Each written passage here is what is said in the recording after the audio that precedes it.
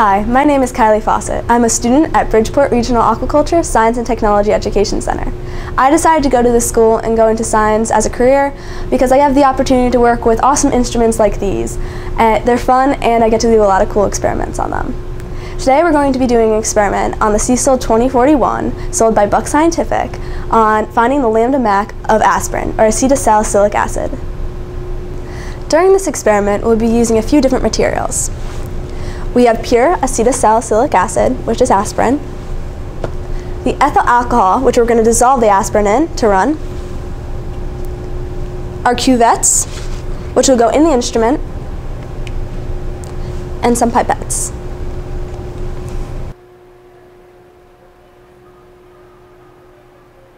To start this experiment, we're going to turn on the instrument. There's a simple toggle switch at the back of the instrument that you switch on. The instrument takes about 10 to 15 minutes to warm up.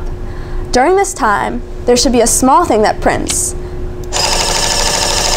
It'll say the serial number, the time, a self-check, which should say OK, and the calibration, which also has to say OK. For the purpose of this film, we've already started out the instrument. The next step is to run the baseline. You're going to hit scan, scroll down, to store the baseline, enter. We're going to start at 200 nanometers, enter, up to 550 nanometers, enter, a speed of 10, and then we're going to load in a sample of the ethyl alcohol. It's important to make sure the cuvette is clear of any dust or other debris that might have gotten on the outside or inside of it. It's also important to check for bubbles and other floating material. Once you're sure there's nothing in it, you can open the instrument and insert it in the little area for the cuvette. It's important that the frosted sides of the cuvette are facing to the left and right, and that the cue is facing forward. After that's all set, you can hit run print.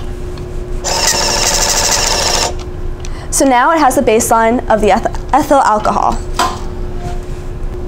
After a few minutes, the instrument should take you to a different screen. It'll say scan, and this is when you're going to start running your sample.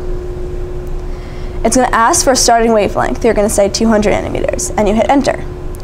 Now, when you're going to end is 400 nanometers, enter. The speed is 10, the scale is 25 nanometers per centimeter, the min absorbance is 0, and the max is 2. Next it's going to say load sample. This is when we're going to start running our sample. We've already prepared in the cuvette a mixture of the aspirin and the ethyl alcohol. It's important to use only a small amount of the aspirin because it's very active in the UV region. After checking that there's no dust or debris on the outside, especially fingerprints, you place it into the cuvette holder in the instrument again, making sure that the cue is facing forward and the two frosted sides are to your left and right. Next step is to hit run print. It'll take a few minutes, but now the instrument is scanning the sample. So when the instrument is done scanning, it'll bring you to a screen that looks like this. You can observe the graph it just printed by scrolling to the left or scrolling to the right. If you're content with the screen and you like the scan you have, you can hit run print, which is the blinking button right here. If you don't like it, such as the peaks aren't visible or you need to dilute it, you can hit next, which will bring you to the last screen where you put in the wavelengths again, and it's not a big deal. Our scan came out okay, so we're going to hit run print.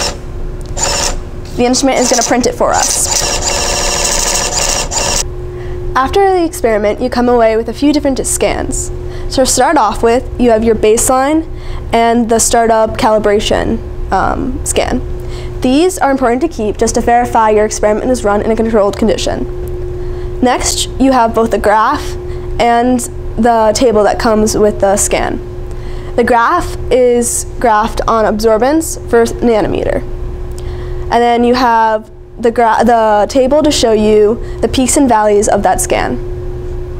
The first peak you have here, the one that goes off the scan, isn't very important because this comes from the alcohol, and that's not what we're looking for. We're looking for the aspirin. The peak right here is the aspirin.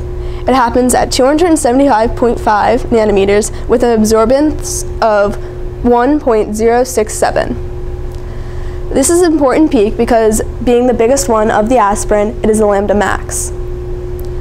So with this scan, we can determine that the lambda max of aspirin is at 275 nanometers. So this will conclude our experiment. Thank you for watching. Once again, this was determining the lambda max of aspirin using a Buck Scientific CECIL 2041.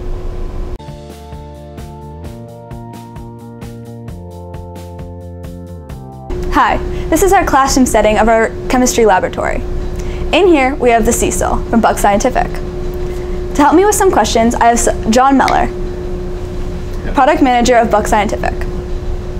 John, what would happen if I touch the non-frosted side of a cuvette before I put it in?